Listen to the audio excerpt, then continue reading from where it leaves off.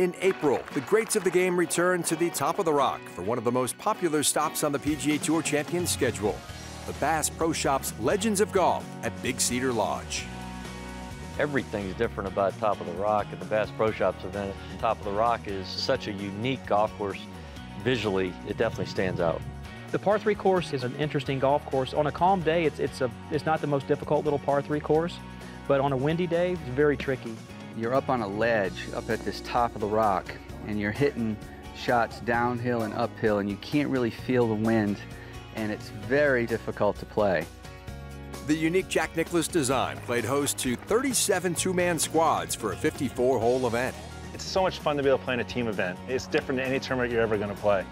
Golf's an individual sport, and here you're playing with your friends, so if you do screw up, hopefully your partner's there to pick up the slack, so it's so much fun.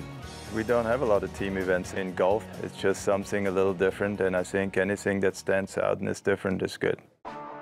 This year, Woody Austin and team partner Michael Allen dominated the final round's modified alternate shot and 4-ball formats. Keep going. Now that is an interesting two. I picked Woody, and we became a good team.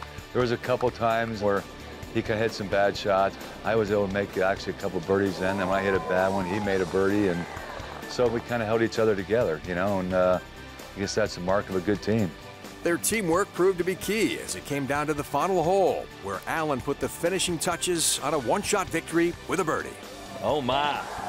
And Michael Allen, he and Woody Austin have won the Bass Pro Shops Legends of Golf. To come down the last hole to make the putts, always special. You never really know if you're going to make it. Then when you do make it, it's extra good.